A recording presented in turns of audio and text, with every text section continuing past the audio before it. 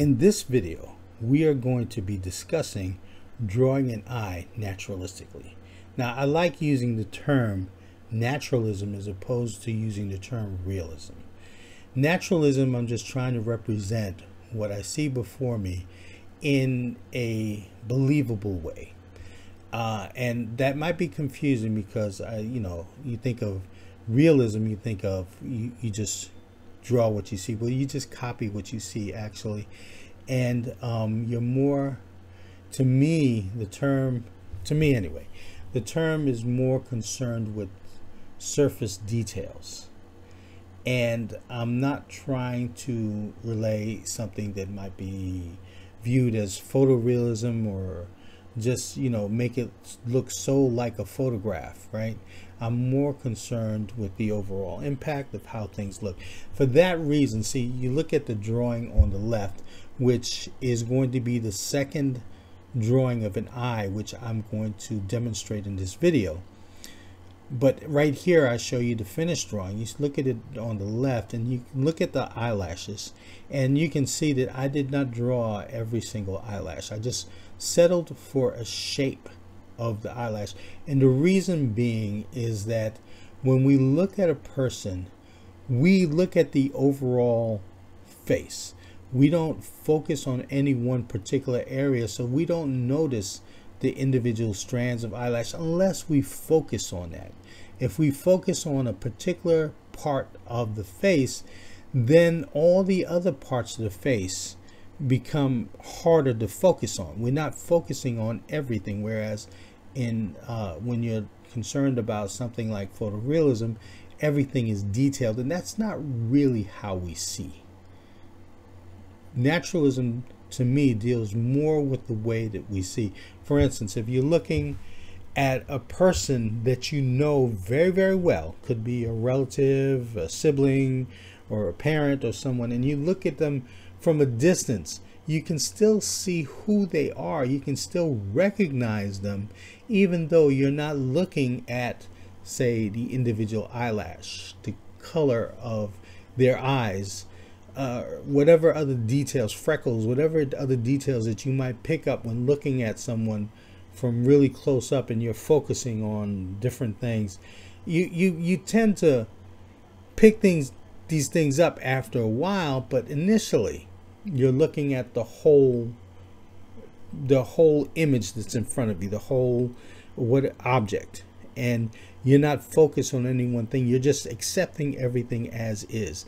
And then you might focus on individual details, or might notice individual details as you go along, but that's not the overall impact. And then again, when you focus on those details, it is at the exclusion of whatever other details that you might have noticed, right? Now, if you look on the right, you see all these kind of cartoon, not kind of cartoons, they're cartoon versions of eyes. And these are the eyes that we see when we're children, right? When we're children, I mean, for me, I grew up, the first drawings or illustrations that I was familiar with were the drawings and illustrations that you found in comic books or children's books. You look at illustrations like Dr. Seuss, where you might see eyes similar to these, right? And if you look at the upper right, you can see a very, very simple, just an almond shape with strokes for eyelashes and a dot in the center of it representing the iris. And there you have a very, very simple symbol that represents the eye. As children, we begin to draw by the use of symbols. It's a shorthand for visually explaining what you understand about your observable world. Okay, we draw symbols for things like trees, where we have that brown trunk or cylinder, and then we put something on top of it which is kind of fluffy. It can either be foliage, or it can be clouds, depending on the color, right? If it's white, it's clouds. If you colored green, it's foliage. We draw the sun, we do a circle, and we do lines all around it representing the rays of the sun, and then we color it yellow. We do a house, a triangle on top of a box, and these are symbols for, these are the way we make sense out of the world. We draw symbols to represent people, and you see here the type of more sophisticated symbols that you might find in animation or manga or something like that. And this is not, if I didn't mention it before, this is not oh, drawing this way is better than that way type of video. Not at all. This is just that, when you are used to seeing or understanding things a certain way, like this is how you draw an eye, then when you're faced with it, you finally go, you want to pursue art, and you finally go to an art class where there's a model posing in front of you and you're drawing things. That's not what an eye looks like. That's not what the eye looks like. But we turn to these symbols in an effort to explain what it is that we're seeing, instead of observing or experiencing what we're, what we are viewing, right? We experience it by relating it in our drawing pads and so forth, and that's how we explain it. Like, like a writer explains his story, or explains a particular detail in the story relating to something that the writer has seen, whatever. We do that with the use of our pencil and drawing the thing that we're trying to explain, not using words, right? We use we draw it. Now, eyes are a good place to start talking about how to replace the use of symbols with a more natural looking depiction of whatever it is that we're trying to see. And that's what I'm going to go over in these demonstrations in this video. The first thing I try to do when drawing the eye is to identify the bony structure of the eye socket and place the ball of the eye in that space. So I'm trying here to look for whatever visual cues that I can to place the eye socket and to find its shape.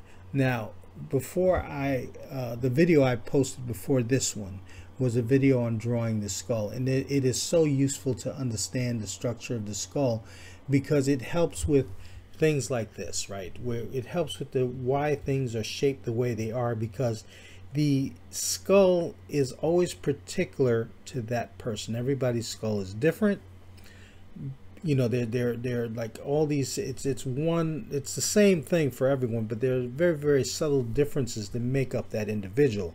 So for this person, I'm trying to look at the surface and see beyond the surface to see where the structure of that eye socket is, and then to place the ball of the eye within that. Now, the ball is, of course, the main actor here, right? That's what we're trying to draw, is the eye. So I'm trying to, again, identify that socket and place the ball of the eye within that space. And then I'm going to look at how the skin wraps around that ball from the upper and the lower eyelids.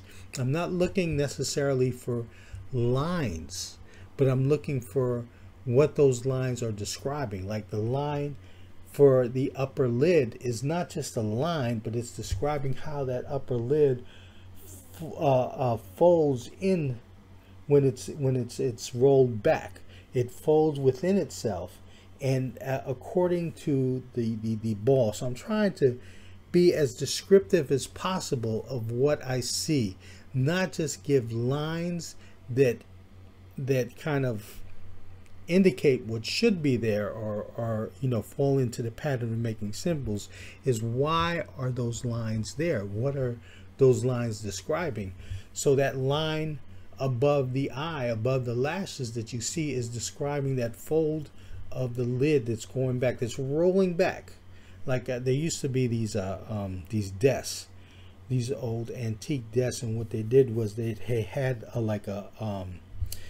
a door that kind of rolled over the desk, and when you want to use the desk, you lifted up that door and it rolled back into the desk. I don't know what they call it, but it rolls back, and it's kind of like what this is, right? So knowing what is underneath helps us to understand why things look the way they do on the surface. And knowing the skull, and I'm going to leave a link to that video because it's important to know like the shape of the skull, and that what goes over it. It's like everything that goes over it. The skull shapes the face.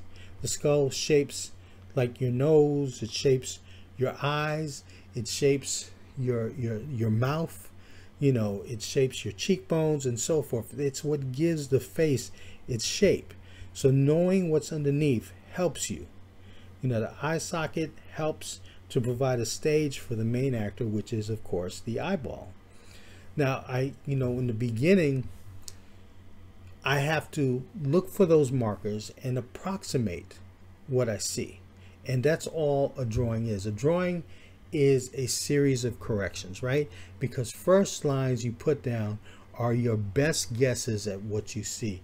And the rest of the lines that you put down are the refinement, the corrections, the changing the things to make it look correct or look right, look according to what it is that you observe. So you start off that way. You kind of throw a little weight off of yourself because you don't have to be right from the outset, and it's okay to change whatever you need to change to make your drawing correct. Now I'm speeding up this video because this is all about that finding stage where I'm trying to find everything and make the shape as correct as possible before I start using the darker graphite. So I'm here using like my eraser, my hard graphite and so forth, just to make sure that I do the drawing as correct as possible. And then after that, I have enough confidence to go back in with a darker graphite, like what you see here, and basically just finalize the drawing, make definite decisions about what it is that I see. Not that there are not going to be any corrections beyond this point. If you have watched my videos, you would have known that I have said that time and again, that the drawing is never finished till you put your pencil down, because it's all about making those corrections, right? So right now is a stage where I just feel more confident about my drawing, and that I can go ahead and use a darker graphite, because I'm not going to stop erasing, but I'm going to erase a lot less, and just basically work with what I have down here, and making refinements, making corrections. But hopefully, if I got the foundation right, which was those first few moments of making my guesses and so forth, then I can proceed from here. But the eye, basically, like I said, I'm emphasizing the roundness of the eye. I'm not concerned so much about the line, but about the shape, and what does that shape describe? The roundness of the eye, and the and then obviously I'm getting into the light and dark because that helps describe things more. Now I try to avoid doing the eyelashes, but obviously the eyelashes mean something here, so I'm going to make some indication of it, but try to limit it as much as possible, because I don't want to call too much attention to eyelashes. See how in the eye you get both the feeling of the recess of the eye socket as well as the feeling of the eye bulging forward. Especially you see it in the lower lid, where you see the roundness, not just from left to right, but just like from beneath it. So did you see how round that shape is, and how that lower lid is wrapping around the lower part of the eye, and that's helping to form that roundness. So you see it recedes, and at the same time it's pushing forward. So I'm trying to get that all to give the feeling of the roundness of that eye. And here I'm indicating some of that eyelash, like I said. Not crazy about the idea, and I guess in the long run, I wasn't crazy about the way it made the drawing look either. But just you know, like I said, you make your best guesses. I could always erase that, and that's not a big concern to me. But the biggest concern really is the getting the feeling of that roundness, getting the feeling of there's more of that upper lid underneath that line. So that line isn't just something that's there, it's just, it helps to give description to the roundness of the eye, as well as the lower lid helping to give the description of the roundness of the eye as well. At this point, the eye is actually done. At this point, all it is refinement, making things darker, maybe lightening things, making as few corrections as needed at this point. So it's really basically, the drawing is basically done. It's all about refinement from here. Now, it's not the perfect drawing, but it is a drawing that gives a description of the eye, and not a symbol of the eye. It's something that that approaches more towards the natural look of the eye, rather than something that might be something highly stylized. It's not stylized. It's not anything like that, but it is a representation of what it is that I see, and that's what I'm putting down. Now, it could be a better drawing. It's not the greatest of drawings, but it serves the purpose for this demonstration as far as that is concerned. So beyond this, when I go into the next drawing, which is a drawing of the eye in profile, it's going to be the same things. It's going to be something very, very, you know, it's going to be something similar, because we're going about, like, the most important thing is understanding the placement of the socket, which you still see here in this drawing. Even as developed as it is, you still get a feel for the socket, you know, as you should, because if you see it in the reference, then you should be able to see it in your drawing. So you get a feel for the socket, and you get a feel for the eyeball. So over here, it's going to be the same thing. The same approach applies, but you envision the skull in profile this time. So you got to indicate the socket as it looks from the side, which is what I'm doing here. So in this reference, the lower lid gives the biggest hint of the roundness of the form as it wraps around the eyes. If you look at the lower lid, you can see it turning into the nose. So there's a space between the eye and the nose that it turns into, and there's a slight indication of that. And in this drawing, I'm going to try and emphasize that, because that gives me more of a feeling of what I'm looking for. So there are two things that I'm trying to accomplish. First is in this diagram here, where you see the finished drawing, and on the right and on the left you see my drawing basically of the skull, or an indication of the skull, an indication of the socket, and how everything looks in profile, right? Everything from the side, and how that ball fits right in there, and trying to indicate, I don't know if you can see it clearly too, but how the lids wrap around and kind of show the roundness of that ball, so that it doesn't all appear as a flat shape as we see here. On the left, what you see is a drawing which doesn't look so bad, but it looks flat. It gives an indication of the roundness of the eye going up and down, but not as it's turning towards the nose, just barely. But it's very, very stylized, more closely related to the symbols that I showed you in the beginning of this video. Now on the right, you have a drawing that's not finished, but already it's giving you more of the roundness of that eye, both up and down and left to right, right? So you can see how the eye bulges out of the eye socket, and it gives you more of an indication of the volume of the eye than the drawing on the left. Now the drawing on the left is not bad, but it doesn't give you as much information, and it doesn't appear as natural as the drawing on the right. The drawing on the right would be more in keeping with what we see in the natural world.